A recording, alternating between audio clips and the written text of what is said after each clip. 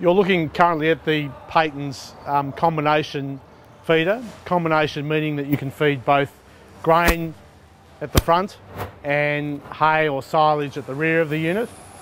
It's clearly a towable unit, so you can take it from the silo or the hay shed, load it there with your tractor and take it out into the paddock.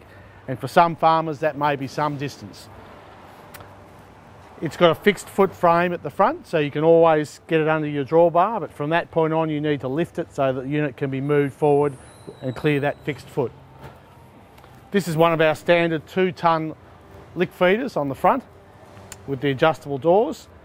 Easy access for the animals on the side here. This one model is really designed for cattle or calves.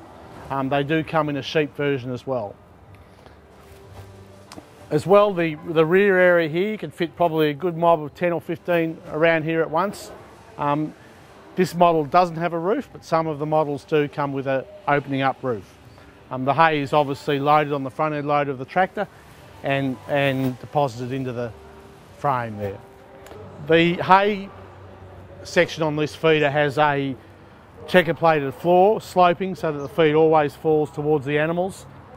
This lick feeder on the front of the unit has a weatherproof lid, easy to open with simple tilt of the handle, and locks into position for feeding. So when an auger is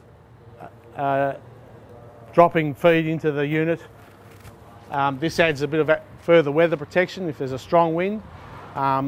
Also that lid can fold right down so it's a clear access for an auger head.